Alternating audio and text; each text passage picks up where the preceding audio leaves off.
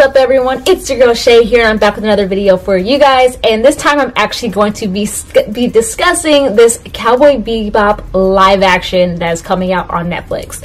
Now I know originally there was a lot of talks before, for years, about there actually being a live action of Cowboy Bebop coming out. I know there were talks of it being a movie, and I know there were huge talks of Keanu Reeves actually playing the part of Spike Spiegel, but alas, that has actually never came forward. But now we actually have gotten confirmation that a live action is coming out from Netflix. So I'm actually going to be talking about first who's casted so far in this live action. So we have John Cho, who is actually going to be playing the main character, Spike Spiegel, and he is actually known for, at least John Cho is most known for being in Star Trek and also being in Harold and Kumar, and a lot of people are actually pretty excited to have him playing this character. Jet is being played by Mustafa Shakir. We also have Faye Valentine being played by Daniela Pineda. And we have Vicious, who is the main villain, being played by Alex Hassel. And also, though, at this time, there is no one actually playing Edward Wong, Ed, in the series. That casting has not happened yet at the time of me recording this video. If there is later on, I'll probably add something in, but as of right now, from the research I did yesterday, no one has been casted into that role. Now, the live action also is going to be overseen by both Netflix and Tomorrow Studios. And actually, another great thing that I actually realized that makes me think that this live action might actually be pretty good is that it actually has the original series creator, Shinichiro Watanabe, and he's actually going to be serving as a consultant on this series. So I'm actually really excited for that, because I feel like when you have the original creator involved, if there's any decisions that are made, then you know that they are actually at the approval of the original creator. So we can't say that they actually never actually consulted this individual.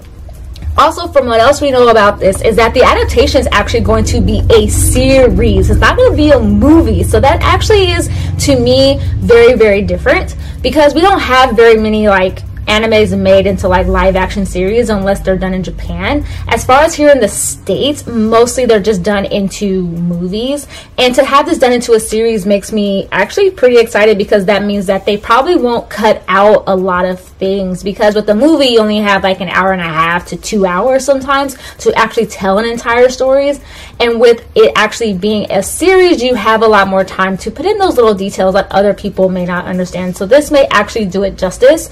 And also at this time they've also only ordered about 10 episodes, so we don't know what's going to be covered within those 10 episodes, or is it going to go a lot quicker than the original, I think 24 26 episodes that Cowboy Bebop is, at least the animated version is, or if they're going to make it draw out a lot longer because they're going to try and like fit in as much information as possible. So that's actually kind of, you know, interesting to find out, and actually makes me very excited.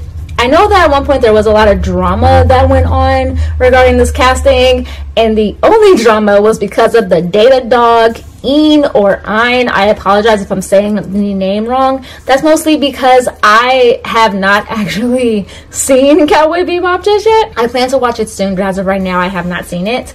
And I do know that the data dog Ein is actually like a very detrimental part to the series, as far as I know. I think he's like comic relief, and basically the dog in the anime is a corgi, but apparently what I've been hearing is that the dog they've casted is actually a husky.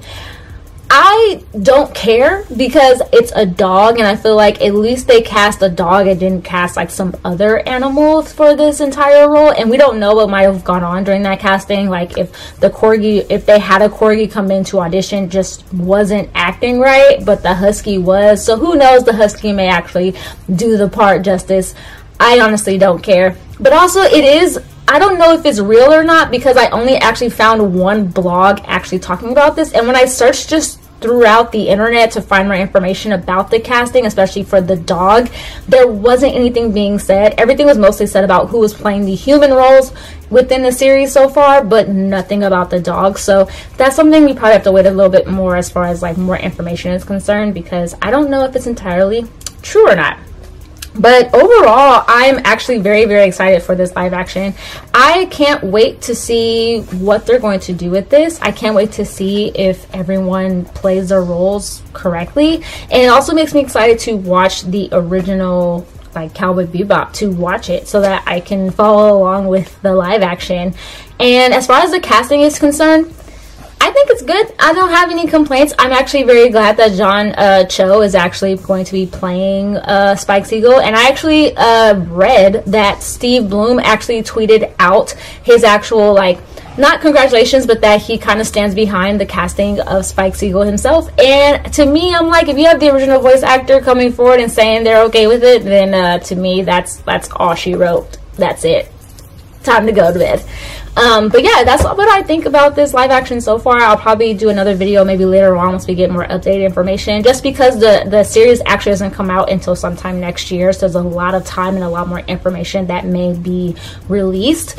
But let me know what you guys think about this live action so far with the information that's actually came out. Are you excited for it? Are you kind of like on the fence about it, just because of the history that live actions have, especially live action animes have, for actually being really good?